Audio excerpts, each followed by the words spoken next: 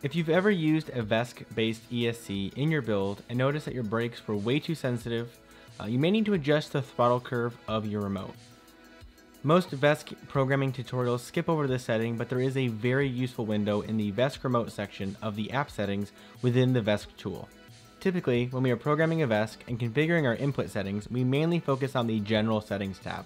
But if we tab over to the Throttle Curve tab, we can see that there is a handy little line chart illustrating our current throttle curve settings.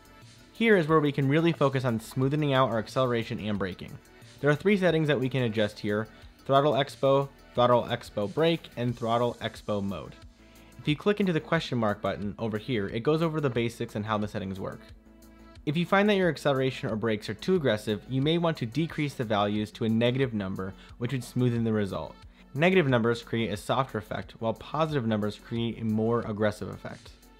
Throttle Expo Mode changes the way the curve calculation is made, which can smoothen out the curve even more. You can choose from natural, exponential, and polynomial. As you can see, as I click through each setting, the line graph changes reflecting the different Throttle Expo modes. Once you're done making your adjustments, be sure to save your work by clicking the right app configuration button.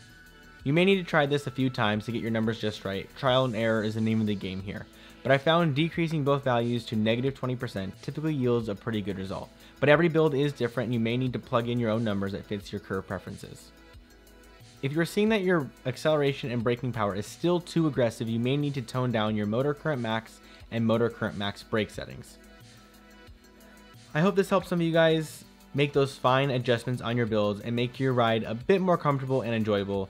Thank you guys for watching, and I will see you in the next one.